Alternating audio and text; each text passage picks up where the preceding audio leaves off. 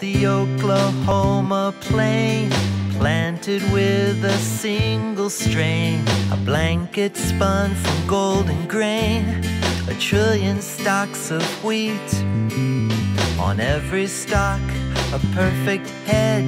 The kernels keep the combines fed, then off to manufacture bread, so everyone can eat.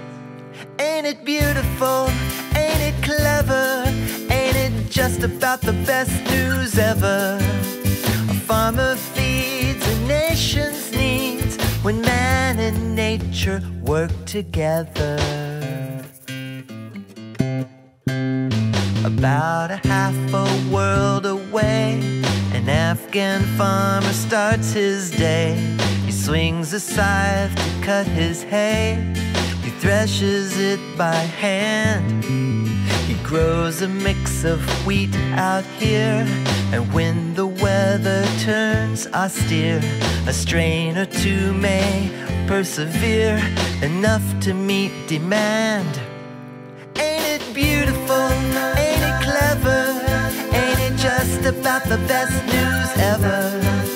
A farmer feeds his family's needs when man and nature work together.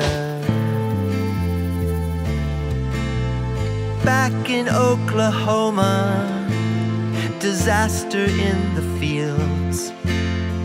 Farmers ponder pesticides while Russian aphids cut their yields. But scientists have a weapon to help us beat this pest. The USDA Wheat Gene Bank has more than 50,000 strains to test.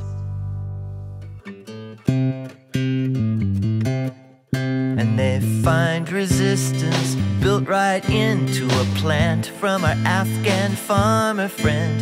They cross it with our own and spin a strain that can't be beat. And so the Oklahoma plain ripples proudly once again, a blanket spun from golden grain, a trillion stalks of wheat.